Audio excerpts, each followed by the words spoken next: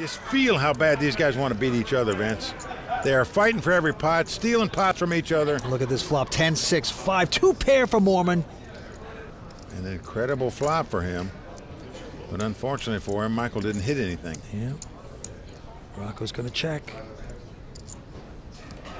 Well, you play with those little suited connectors. They can do damage when they hit.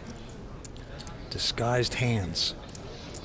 And he will bet this 140 back on Michael Rocco, the 24-year-old who's played incredibly aggressively tonight. And what is he up to? Oh, no. Oh, wow. No. He's going to repop. He is check raised with nothing here, Vince. 925,000. This is not going to be the time to make a move when his opponent has flopped 2 pair. Chris Moorman. Vince, with a possible straight and possible flush draw out there, I would just raise right back right now if I was Moorman. But I'm not Moorman. He just calls. Yes, he does not raise here with 2 pair.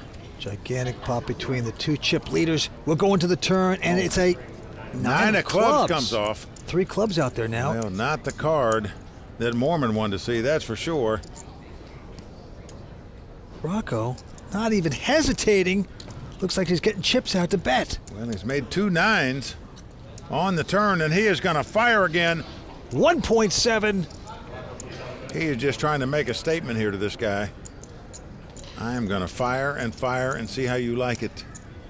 And I can tell you that's the last card Moorman wanted to see. Moorman is going to fold the hand. He's going to fold the 2 pair. Well, if Rocco had a 7-8, he made a straight. If he had clubs, he made a flush. Moorman just afraid that the guy was on a draw and made a hand.